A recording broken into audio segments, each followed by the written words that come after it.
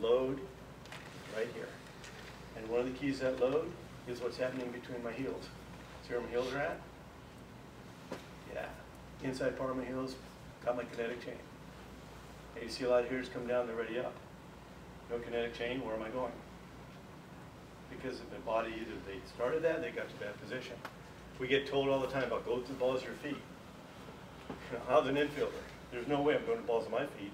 I need to move quick. I got locked down, I'm like, get out of here. I just shut him up. No, I don't go tell somebody else because that didn't work because I felt I had to move quick. And it was on the balls of my feet, other than a bouncing fight. But I get it, they're not trying to be back here, but it's still the power is where the bones hit the ground at, and that's my heels.